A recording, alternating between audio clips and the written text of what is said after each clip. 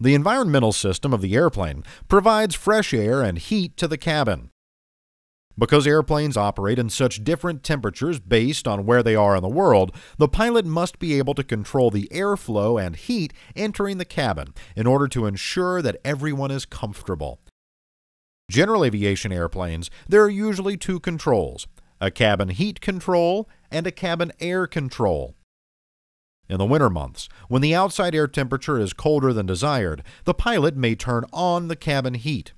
The cabin heat valve allows outside air to pass over the exhaust muffler shroud, which heats the air. This heated air is then ducted into the cabin. During the summer, the cabin can be cooled by venting outside air in. By opening the cabin air control, outside air is scooped into the airplane and vented into the cabin through the same vents as the heater.